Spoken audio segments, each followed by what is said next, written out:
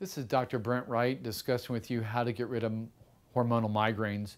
Now, this is a big area. Migraines are a very common problem in some women. Some of them are hormonal, and I guess if you say hormonal, is that naturally occurring hormones that are produced by the ovary. Sometimes you can do ovarian suppression or suppress the ovaries with something and help with their migraines. Sometimes, assuming they've been on some appropriate medication under physician's care for migraines, and make sure they are just typical type migraines.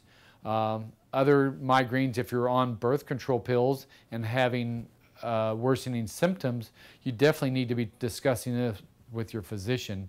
If you have neurological symptoms associated with your migraines, don't need to be a candidate for oral contraceptives. You need to be discussing this with your physician and looking into other options for contraception.